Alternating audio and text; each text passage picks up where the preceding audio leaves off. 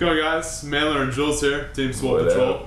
Fun and interesting weekend. We went to the Tampa Barbell Christmas meet. I think Festivus. Festivus. Well, yeah, Festivus meet for the rest of us. Saw Tampa Barbell, Orlando Barbell, Team Samson from Jacksonville. Some big, huge, burly guys there. Not as many beards as I would expect. No.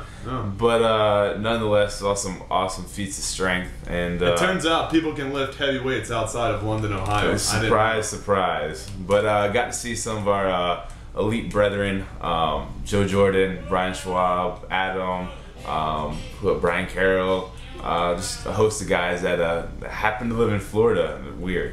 But we learned a lot this weekend. So what did you learn? I tell you what, I'm going to get away from the powerlifting side, and we went to a 30th birthday party for one of my clients, and his wife is a med school student. Well, we got some insider information on med school stuff. Anyway, blue balls, it turns out, has an actual medical terminology tied to it.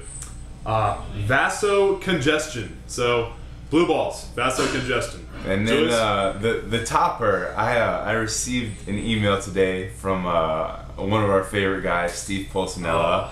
Not sure if I should, release this into the public, but I'm going to anyways. We're in Tampa. He's up north. He is a scary right now, individual. so we can say this. But he's so sweet. I love him. I love him too. But it says, "Yo, Jules, my daughter saw the beard video and said you are cute and wants to meet you. I told her I would be proud to have you as a son-in-law." Now, Steve, this is flattering.